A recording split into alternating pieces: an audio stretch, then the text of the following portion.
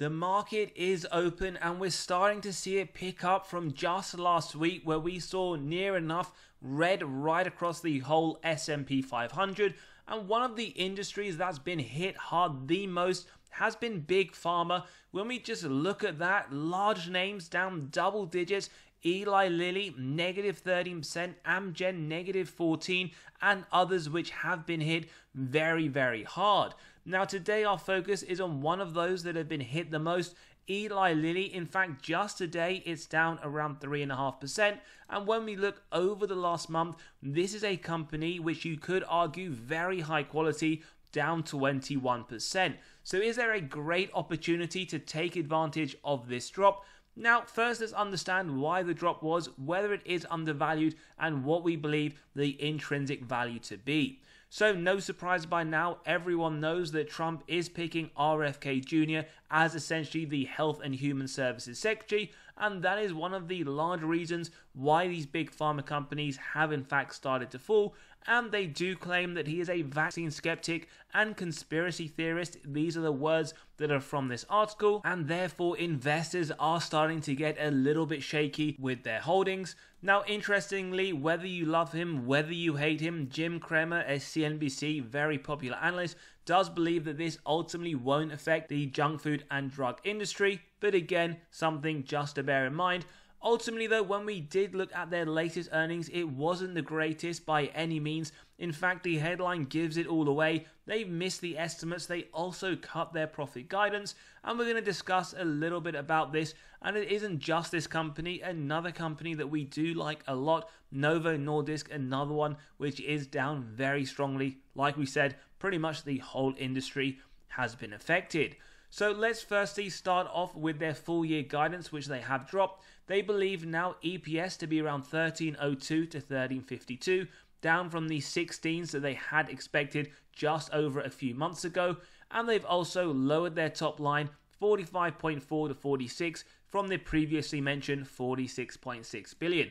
Now you might think, these are very marginal decreases, but unfortunately companies do get punished very severely, like Eli Lilly. And rightly so. These are, when we take a look, trading at very, very high forward valuations. So in terms of the EPS, it did unfortunately come under 118 versus the 147 that was expected. 11.44 on the top line, as we can see, 12.11 billion anticipated, so quite substantial misses in our opinion. We can also see that the revenue for some of their products have also come in under quite substantially, and therefore no surprises, Eli Lilly has been hit not just with the RFK appointment, but also their earnings was very poor.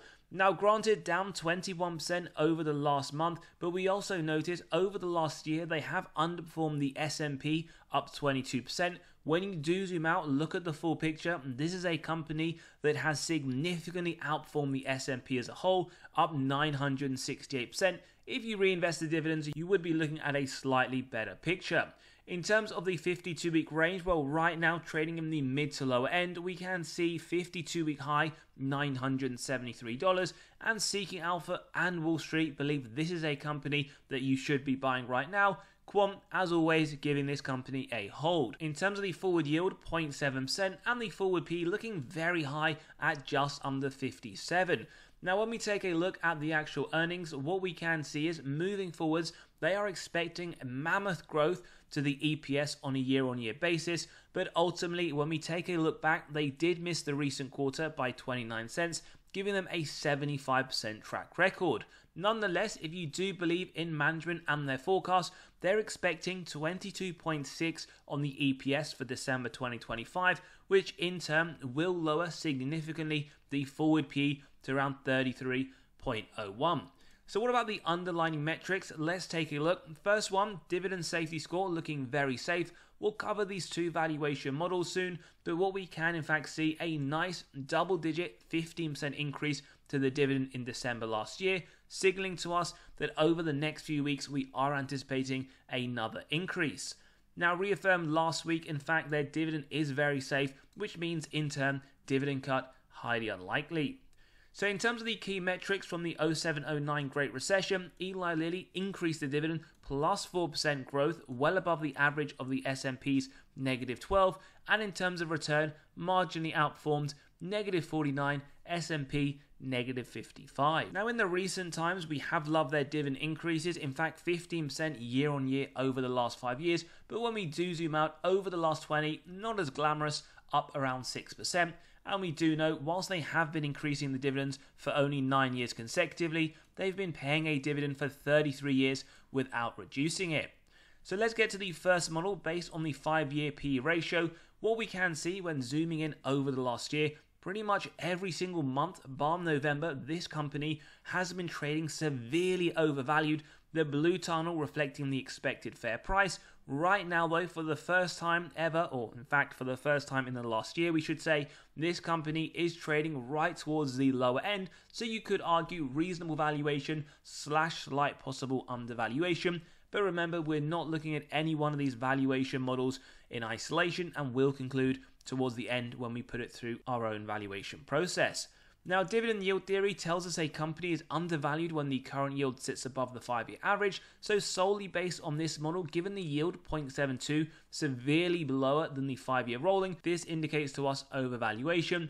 And when we do get to the metrics, the first one being the free cash flow payout, as always, we draw your attention to that over the earnings, which is susceptible to manipulation by management through accounting, and we want below 60%. Ultimately, this gives us faith companies like Eli Lilly can increase dividends at a double-digit rate.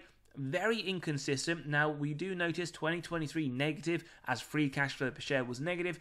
Good to see over the next 12 months, expected to come down to 43%. So hopefully we can see a nice double-digit increase this December for this company. Free cash flow per share over the longer term, we already noted that negative free cash flow is pretty much doubled from 2014 to 2022. Nice to see over the next 12 months, expected to go from that negative to a very sharp positive, which is good to see. Ideally, we want this to have consistent increases over the longer term. In terms of their top line, 3 to 7% here, but really 3 to 4 just to keep up in line with inflation. Last few years, looking very good, bar 2022. If you go back further, we can see 2014 and 2017 have negative effects on their top line. And if we zoom out in a more numerical format, we can see growth from 20 billion in 2014 to 34 in 2023. Shares outstanding, as always, returning excess cash to shareholder pockets when companies buy back shares. Very inconsistent in their process over the longer term, but ultimately they have bought back around 10% from that 2014 position. Then we like to look at one of our favorite metrics, ROIC. 10% or more is typically where we look at, giving us faith management are able to effectively allocate their capital. Good to see, not only above the minimum in 2014, but it been increasing over the longer term. 33% on a trailing 12 month is something very, very good to note. We then get to the operating margin. Two things always we want to identify. First one, above the minimums, 12%. Yes, we can tick that off. Second one, and looking absolutely glorious, is that operating efficiency. Over the longer term, margins are increasing, 17% in 2014, 36% on a trailing 12-month basis, and free cash flow margin also looking very good, above the minimum 5% on a year-on-year basis. Bar 2023, as we saw above, 2024, they are expecting this to go back up to positive. Finally, for the metric aspect, we get to the net debt to EBITDA, referencing the earnings before interest, tax, depreciation, amortization. Below 3 is what we want. That is what we get. Remember, numbers below, number of years it would take the company to pay off all of their debt net of cash on hand.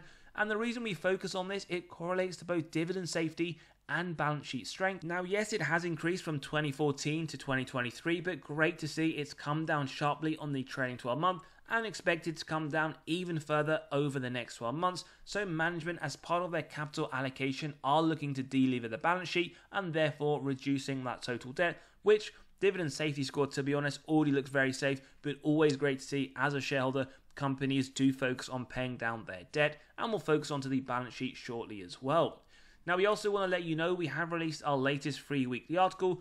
Every single week, we drop one to your inbox Monday morning. We talk about severely undervalued companies that we believe deserve your attention, as well as what's gone on in the market over the last few days. So click below, sign up, and you can start reading straight away. And you'll also be able to gain access to 40 undervalued stocks for the month of November. Lots of information for each, the upside that Wall Street themselves see over the next year. And on top of that, you can grab a copy of 22 undervalued dividend stocks that Wall Street themselves believe have the most upside right now in the S&P. So click below, sign up, and you can start reading straight away. We then move on to insider ownership around 0.13%, with around 1.2 billion worth of sales by these insiders over the last year. Q4 we see around 723,000, Q3 393 million, and Q2 around 674 million.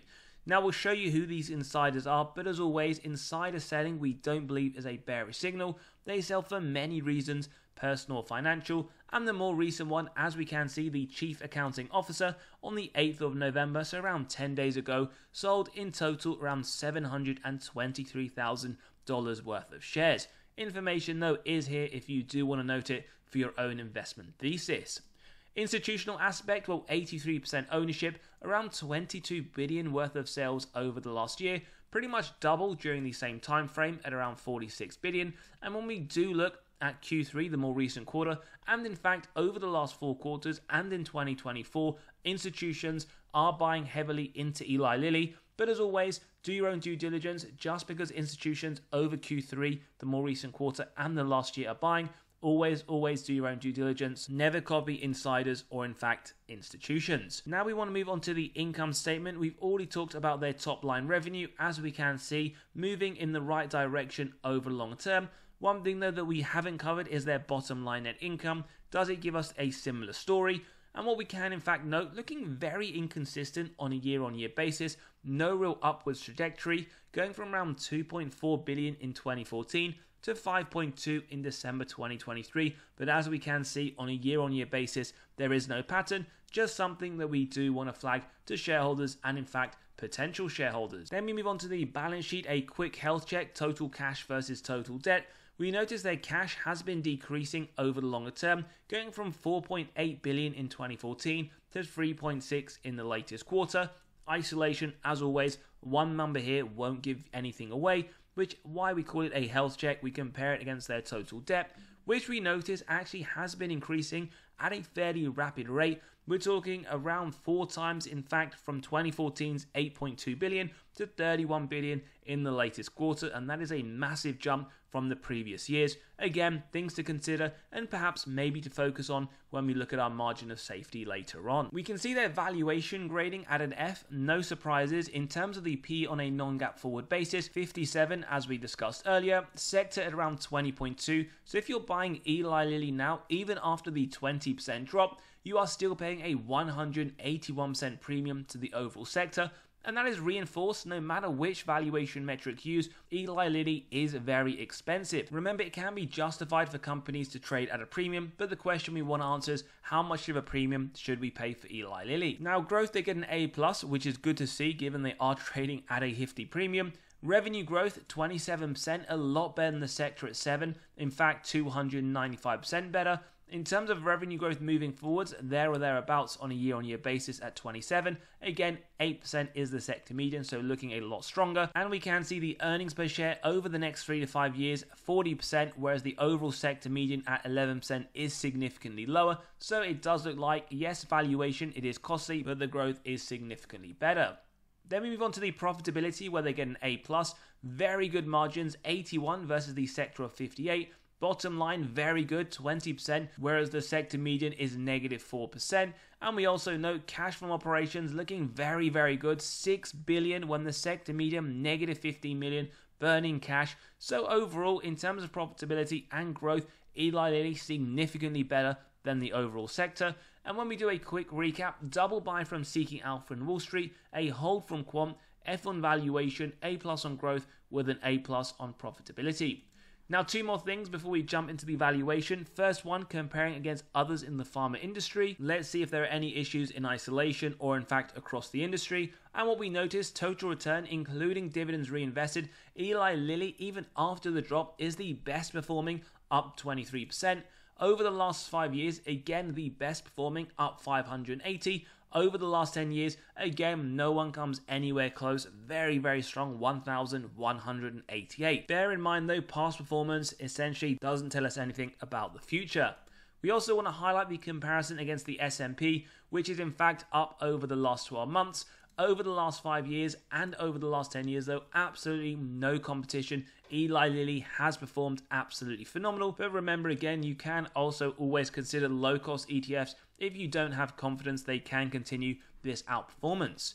Now let's jump into the valuation model. As always, if you do enjoy the content, value is being provided. Smash that like button, hit that subscribe and bell button so you are continually notified of these videos as they drop. Now how we got to our intrinsic value, $631, we ran it through the DCF model, which as we can see here, the free cash flow year on year, which is essentially an average growth of -1%. We've gone for 20% today, which is at the lower end of the low, medium and high. With a discount rate, we get the present value of future free cash flows and terminal value, add together with the cash, subtract total debt, get to the equity value, divide by the shares outstanding, and as we can see, 631, which implies a downside of 12% to the current trading price.